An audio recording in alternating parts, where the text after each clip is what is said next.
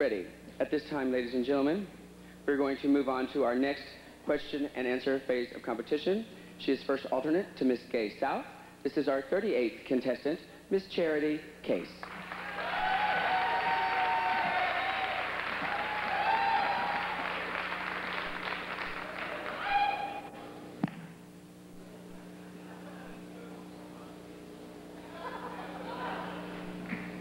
I'd love to, thank you. Good evening, Charity. How are you? I'm fine. I'm glad.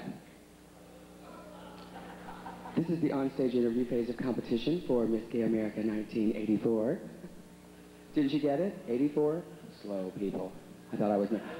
Very good. In 84 you were. This is Charity Case. She's going to do a brief biography for us, and then I have a list of questions, and I will give you a question to follow. Okay? Okay, good luck.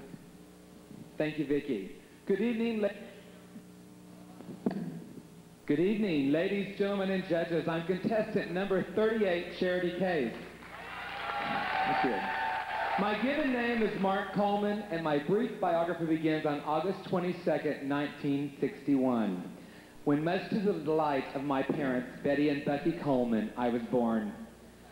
I was raised on a farm and was a very colorful child, always searching for a stage to perform on. So it only seemed natural that after high school, I went to college and majored in the performing arts. After 6 of some of the best years of my life, I finally graduated with a Bachelor of Music in Vocal Performance. Around this time, I discovered I was not probably going to be the next Pavarotti, and so I decided I wanted to become the next Maria Callas.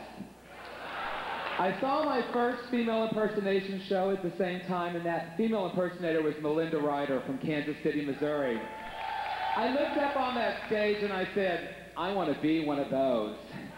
So 2 years later, I found myself here at Miss Gay America, and it was in Dallas, Texas. And I'm thrilled to be back here this year. For the past 6 years, I've resided in St. Louis, Missouri, where I work as a female impersonator and also as a florist.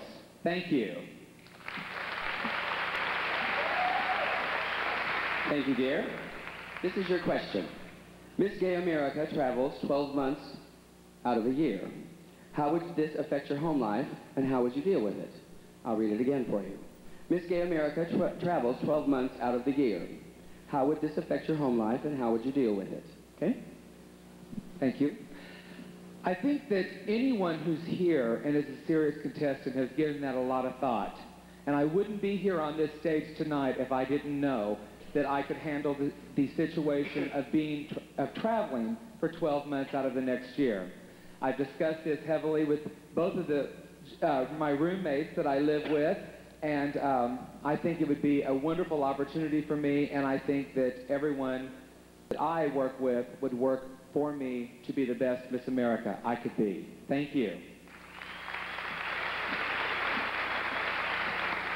Ladies, gentlemen, and judges, this is contestant number 38, first alternate to Miss South, Miss Charity Case. Thank you, Charity.